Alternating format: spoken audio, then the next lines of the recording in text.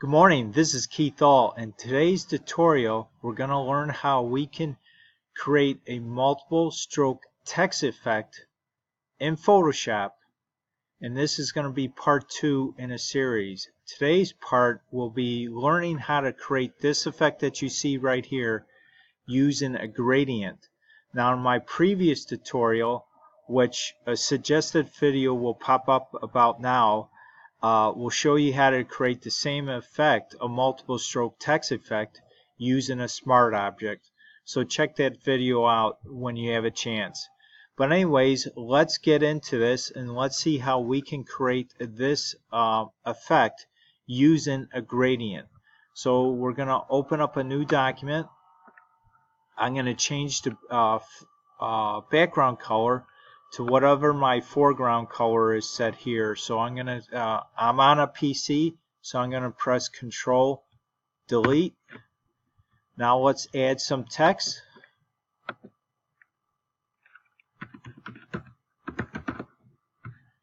I'm going to click the check mark up here in the options bar to accept it. Now let's press Control T. First going to select the move tool, then Control T. Let's resize this by pressing Shift Alt and clicking and dragging. Let's move this just a bit.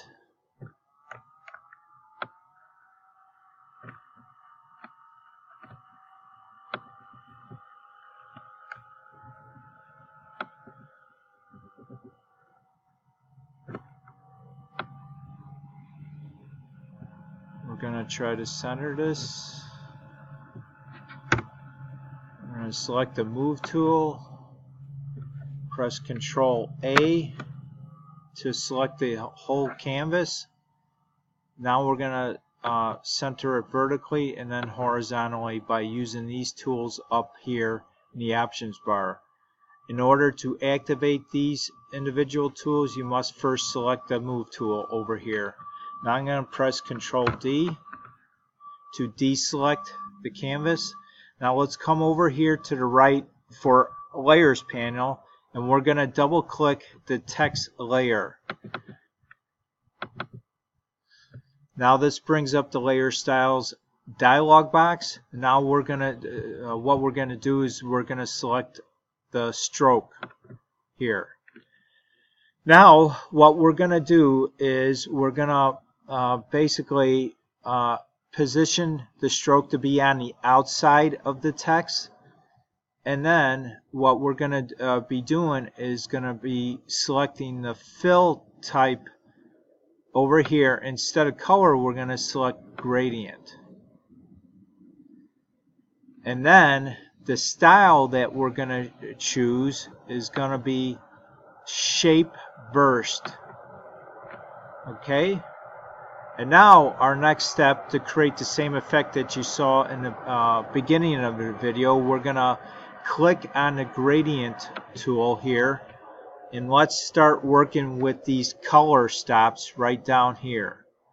So our first color stop, we're going to select a red color. So we're going to click on it, and that allows us to select the color down here. So let's open this and let's drag this up to be a red color. As you can see, it's changing already. Click OK. And now we're going to do another color stop, and what we're going to do is we're going to click in this area to add a color stop. And once your pointer becomes a hand, just click anywhere and it creates a color stop for you. And we're going to bring the location to 50%. We're going to click the color stop to open up the color picker. And then we're going to select like a yellow color. So I'm going to come down here and type in FC FF00.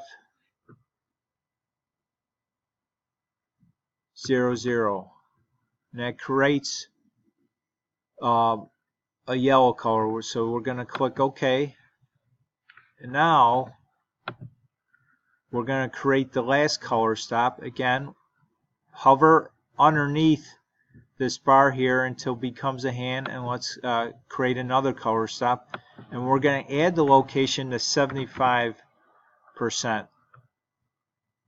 And now that allows us to select a color by selecting the color box down here, which opens up the color picker, and our last color is going to be FF00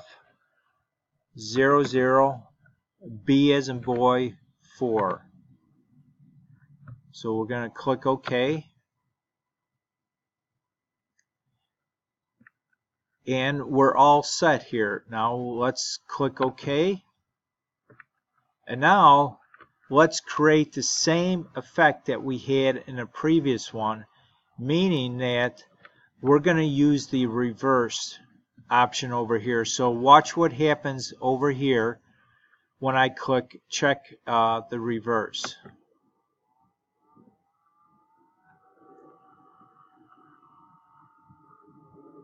And let's see, let's double click this. Oh, there's an extra white spot here, and the reason for that is I left this last color stop